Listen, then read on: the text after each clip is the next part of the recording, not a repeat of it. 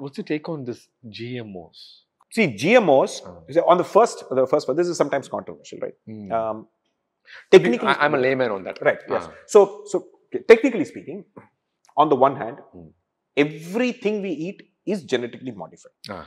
Now, how did 10,000 years ago, rice did not exist. The rice plant we grow today did not exist. What existed was something called a wild rice, which is like a bamboo plant. Right? So all rices are also grasses. Right? So it should be 10 feet tall.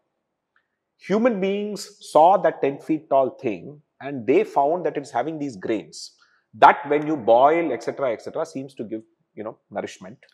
And then over thousands of years said, how can we make this plant shorter? And how can we make this produce more of those grains?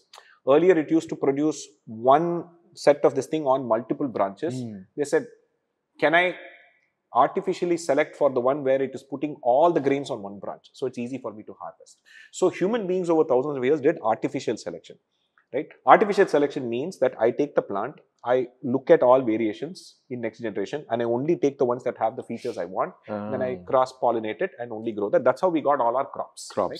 So people somehow don't realize that is genetic modification actually. The only difference is you're doing it over many generations.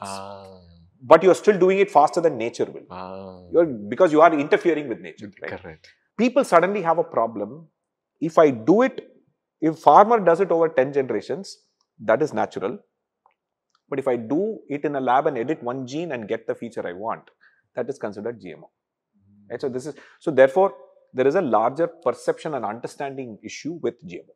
But to be fair, the other side of the story is that since genetic modification in the lab is done by large companies who have also made modifications that are ethically dubious. Like, for example, they've produced varieties of seeds that plant will not produce next generation of seeds. So the farmer has to keep buying the seed from the company. They're called terminator seeds and so on, right? So there are many unethical business practices associated with GMO which have given GMO a bad name.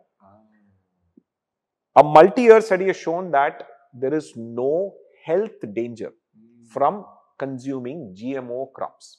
But because of all of these other ethical issues and so on, many countries can still continue to ask for a ban, or they say that you have to label it as GMO. All that is fine. I think individuals deserve to know that the labeling is always important. But in general, there is no evidence that GMO crops are bad for you in any sense at all. And here's the interesting thing. We are on the precipice of climate change. Many parts of the world where we do agriculture, we will not be able to do agriculture unless we arrest climate change. And many parts, it has already gone to the point where, like coffee, for example, in many places, you won't be able to grow in 10, 15 years time, right? Which means that somebody has to figure out a way to produce a GMO coffee that will grow, right, in these places. Like, for example, now, Arabica coffee is what we're used to. Robusta coffee now is becoming more popular because it is less picky about climate. So, and it can grow in lower altitudes. Otherwise, Arabica coffee grows only in higher altitudes, colder temperature, yet moist. So, those kind of conditions are going to be rarer and rarer. So, it is possible that 10 years down the line, without GMO, we won't be able to feed the planet. You will need to genetically modify many of these crops. Otherwise, you won't be able to feed the planet. So, I think people have to appreciate that. I'm not saying you have to eat GMO. You have the choice not to.